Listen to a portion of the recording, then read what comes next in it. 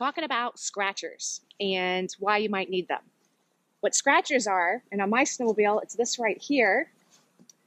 When I let it down, it's basically a piece of metal on a spring, and when I'm going down the trail, there's one on each side.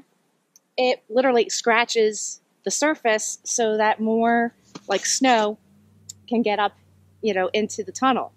And so why you actually need that is when you're going across perhaps lakes or something where there's not enough snow for lubrication, and you need lubrication basically for a lot of these parts, but mostly for your hyfax so that doesn't bind up by getting really, really hot.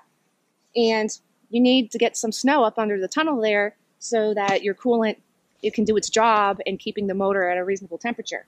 So scratchers basically are one of those preventative things to help keep your snowmobile in good working order when the trail or other conditions just aren't cooperating and keeping the snowmobile properly cool and lubricated. So that could be hard packed trails as well.